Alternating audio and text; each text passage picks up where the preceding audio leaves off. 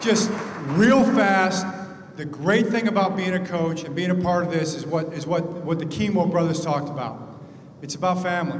It's about being a part of something special. It's about being a part of a brotherhood. It's about the wives and the kids and everybody running around. Mike's 5 kids at the owners' meetings and getting to know them and his great wife. And you know, for 3.5 hours we're battling each other. And then for about 30 seconds on the walk across the field, sometimes we're still battling each other, right? This guy's got a great handshake. And I suspect he's a pretty good tackler too. We never actually saw the tackle, but he thought about it. And the great thing about it is, it's a competition, and you fight, and you battle, and you wanna not like the other guy, and then you just respect him so much, and you get to know him, and you end up loving one another. And I think that's the beautiful thing about this.